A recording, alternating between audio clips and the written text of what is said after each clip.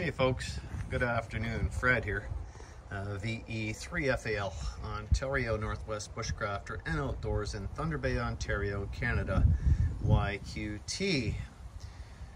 So today, James and myself did an install of this winch, 2,500 pound winch, onto the Hawkeye, because the Hawkeye did not have a winch installed. So I purchased one off of Amazon.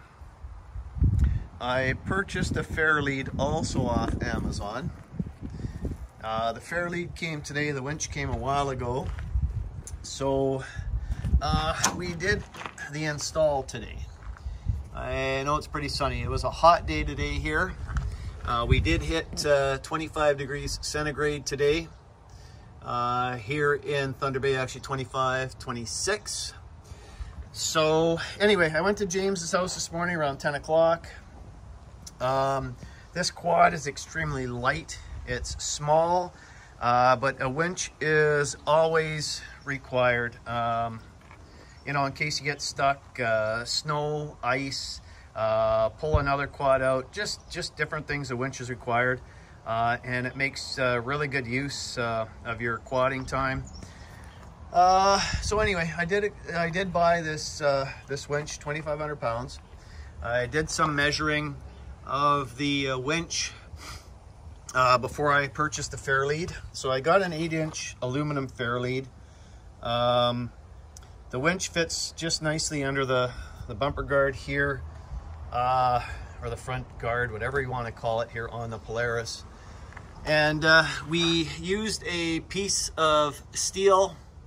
It's actually a holder for planer knives, so it's extremely hard steel. We marked it, drilled it, painted it, put it in and installed it and put the winch in. So now I have a winch, and actually let me open this up for you here. The remote is a handheld remote, which is fine. You guys can see the wires here. We ran the wires through and up into the battery box in the front compartment. So you guys can see the battery, and here is the handheld here. That's my spare spark plugs in there. So here's the handheld control. Okay, right side is winch out, winch in on the left, connected to the battery there. So you guys can see that. So that is the winch control for the Polaris Hawkeye. So I guess one thing I should mention, and I don't know if a lot of people do mention it, and once again, a winch is extremely useful if you get stuck in snow, mud, slide off the trail, whatever. The trail's too steep to, you know, if you're not comfortable climbing a hill or rocks, wet rocks, winch is great to help pull you up. You won't flip, things like that can occur if you're a new rider, or even an experienced rider can have a mishap.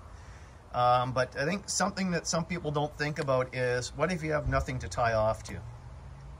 Whether it's trees, you know, whatever the case might be, depending on where you are, what do you use and what can you use? So there's a number of items you can use. You can use logs, you can use rocks, you can use logs and rocks, but you should be carrying, or you could carry with you, a steel bar, a small piece of steel. It doesn't have to be a lot, you know, a foot and a half. Generally, you're always carrying an axe or a saw in the box here on the front or the back. You're always going to carry something like that for the trails anyway. So if you have a bar, you know, a foot and a half, and your axe or your hammer with you, whatever the case might be that you've got, you can always pound the bar into the ground, even in the wintertime, hook the winch up, even if you have to winch out, you know, a foot at a time, and then reset your stake and go again.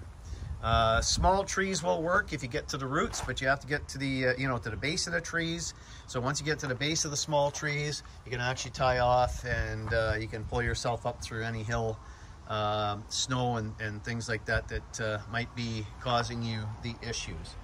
So again, you know, and even the you know, rocks, you can put rocks on top of a log. If you put a log down on the ground, throw some rocks on, just anything to get some grip and to get a little bit of a hold and pull you out of whatever circumstance you may or might be in. Good tires, of course, are always prerequisite. These are brand new tires this year on the Hawkeye.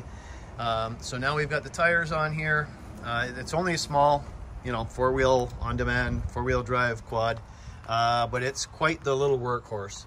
And like I say, we finally got the winch installed. So James, brother, thank you. And it was a good morning getting that installed, and I actually look forward to using it. So 5 stars so far. You know, thumbs up to the purchase I made. The winch does work well. We've ran it out, ran it in so far. We'll see how it works. We'll see how it pulls out. But for now, I'm quite happy with it. I didn't need, like I say, I didn't need anything extremely heavy or extremely large for the quad, because this is just a light quad and a small quad as it is. So, all right, folks, take care. Have a great Thursday. Have a great remainder of the week, and a great weekend coming up.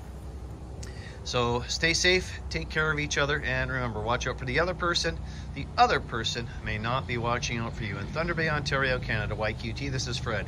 Victor Echo 3, France, America, London 73. Stay safe.